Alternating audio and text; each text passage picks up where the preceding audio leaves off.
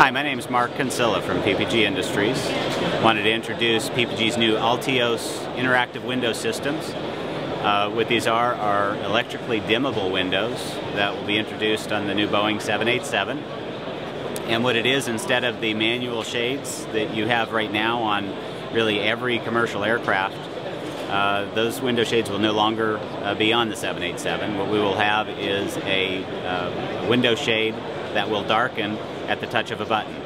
So at each window, each passenger will be able to touch a button to darken the window shade from very clear to very dark and several settings in between.